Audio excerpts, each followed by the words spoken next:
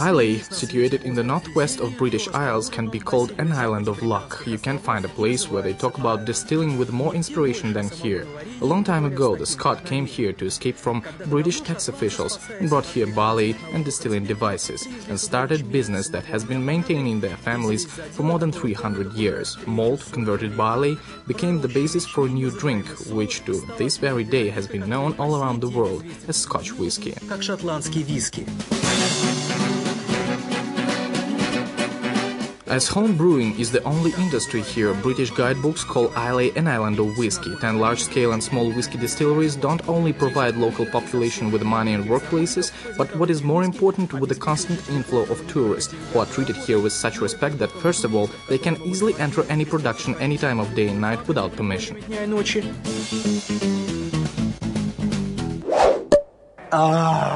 What a smell! And second, have fun in swimming pools filled with water warmed up during the distilling process.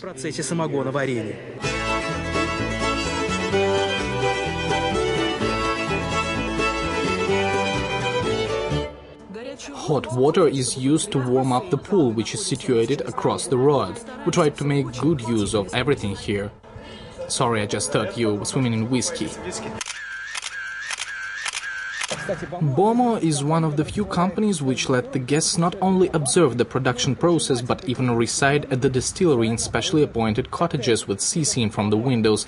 By the way, in wintertime it is quite windy here. Can you hear the generator? They have to hit. And to say these words, I had to come outside, and my cameraman stayed in the room to make some tea. Misha, is it ready? Чай готов, Миша? Isabel McTaggart, a visiting center manager, is responsible for the visitors' mood. To our cameraman's delight, she took us to the stock where containers with legendary BOWMORE whiskey are held. Isabel says that behind this door they keep 30 and 40 years old or even older barrels of whiskey. This is the oldest barrel here, is placed here in 1957. And how much does this barrel cost? About £5,000. It's something like $10,000 for a bottle? Yeah, not a cheap pleasure. And what did you expect? It's older than you. As a matter of fact, the legendary drink is kept in Spanish sherry or American bourbon barrels. The color and the blend of smells are given by wood, and the rest is given by barley and love of the Scotland. It's a barrel of 11 years old whiskey. During all these years it has been kept in a sherry barrel, that's why its color is so dark. According to experts, the aftertaste of whiskey is formed by wood, but its tone depends on climate, water and closeness to the sea, and of course Scotland's peat, which is used to dry malt only here on Islay. One of the most unusual whiskey brands, LAPHROAIG, even stresses that the surprisingly sharp and smoked taste characterizing its product is given by Islay's special peat and smoking technologies. And here is our main ingredient. There are 2 or 3 different types of peat. The upper one with roots doesn't decompose much, so it gives much smoke. And that gives whiskey such an unusual taste? When I first tried this sort of whiskey, it reminded me of some medicine, but if you try it time and again, you become to like it more and more. How can you explain this phenomenon? Yes, most people have the same reaction if they haven't tasted before. Oh, what a Mac! But we persuade them not to be that excited and try again, adding some water, for example. This is how one gets used to this taste. John Campbell, LAPHROAIG company manager, adds that this taste seems to him rather smooth because he has been accustomed to whiskey since his childhood. When I was a child, we lived near a distillery. My mother used to add some whiskey to my evening milk to help me fall asleep. It is some kind of tradition here.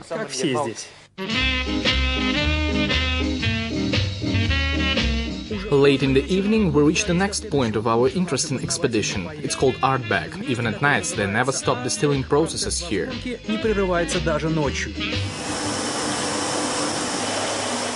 In spite of the end of the working day and a local party, the manager of this distillery, Jackie, shows us some true feminine passion for whiskey and gives us a lesson of Scottish love poetry, the degustation of the drink.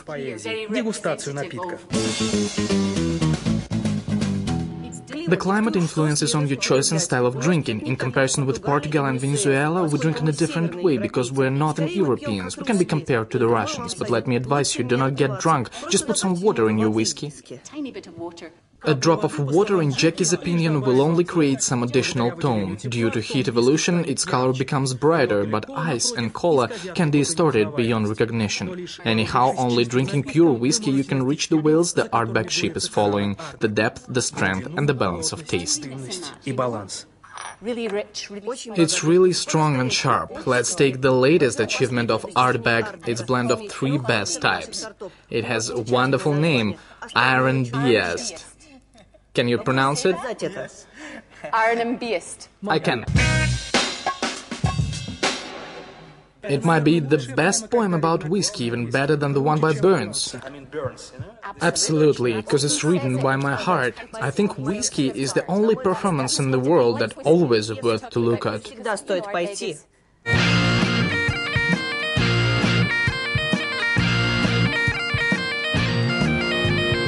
In a small town called KILHOMAN, the farm distillery of the same name produces whiskey which nobody has tasted yet. The youngest and smallest distillery of Scotland was born deep in the heart of the Islay island, next to the ordinary farm. The first proportion of its production will be bottled only in the end of 2008. Anthony Wills, the founder and managing director, is given us an interview operating the distilling process. I'm not saying that we're going to age whiskey for 10 or 12 years. We'll be bottling some proportions of younger drinks. Oh hell, I have only 5 minutes left. Step aside, guys. I have to see the clock. For whiskey lovers, visiting Anthony is also one of the most important parts of the trip, because it's the only place in Scotland where they can try whiskey coming out directly from the still.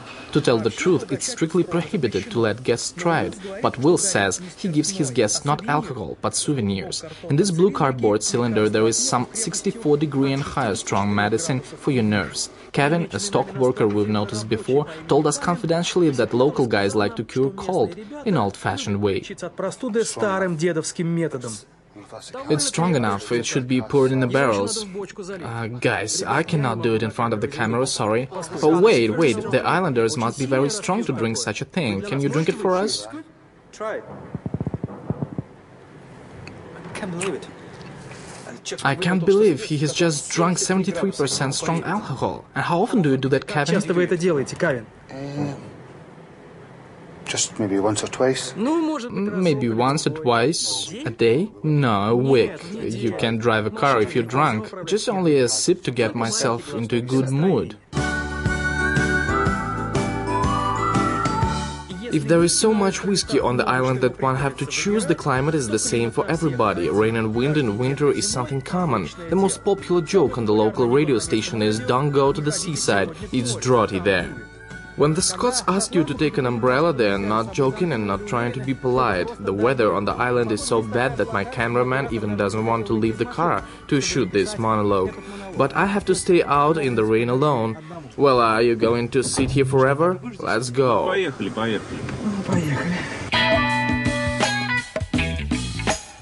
In Scotland, whiskey is taxable since the moment when it is poured in bottles. Until this moment, alcohol is the official property of the English government and is forbidden to use. The legendary company Bunnahabhain's staff is forbidden to bring glasses and cups in the distillation hall even by pure accident, because of this wash.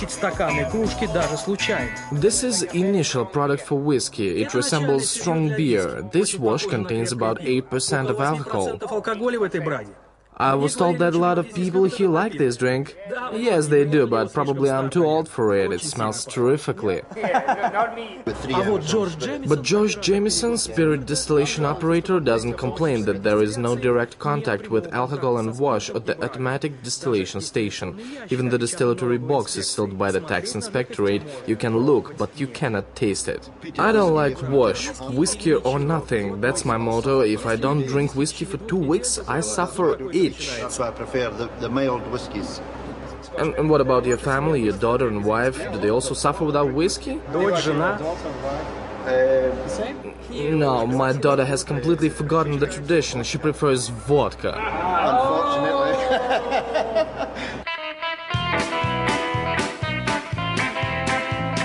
Manager John McLyla says that after distillation, whiskey is poured in port or sherry barrels, especially bought for this purposes. Whiskey is being kept in barrels for decades, and only after that it can go on sale.